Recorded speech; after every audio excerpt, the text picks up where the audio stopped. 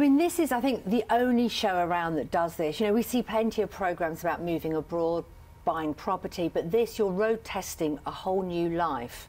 You know, it isn't just about getting a home, it's about the lifestyle. Can you afford it? The work opportunities. Will you have a better way of life? And they have that chance, that 1 week. I mean, sometimes they stay longer, but we're with them for a week and we show them everything. You know, we give them an idea of what their salary would be like, what the local school would be like, will they fit into the community, are they going to struggle, where can they afford to live? And often that's the harsh reality. You have this dream, you want a better life, and then you go out there and you realise it could be quite tough.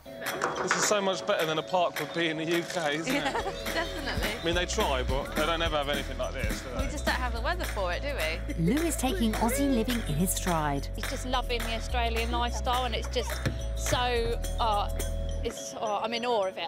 I love it. Seeing how much fun Lou is having takes Kirsty back to her previous trips down under.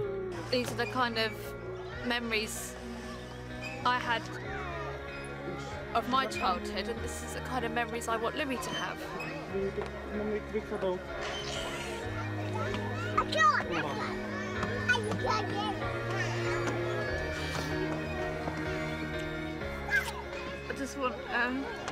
I just want better for Louis. Yeah, we both do.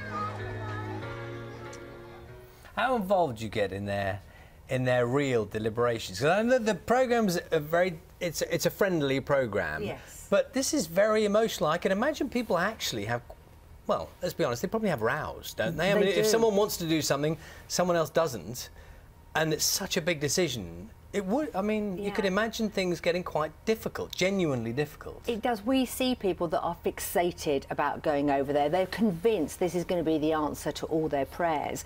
I mean, and also we're not going to take them out unless they're sort of visa applicants, unless they can actually get a job in Australia or New Zealand. This isn't a holiday, this is about changing their lives.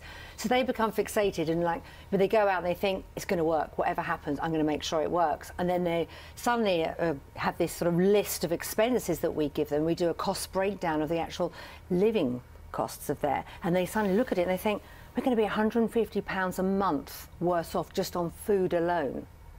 You know, that's a lot of money. And then the grim reality kicks in. Or you get it the other way. You'll get a partner that doesn't want to go at all, and then they see it for the first time with fresh eyes and they're completely sold.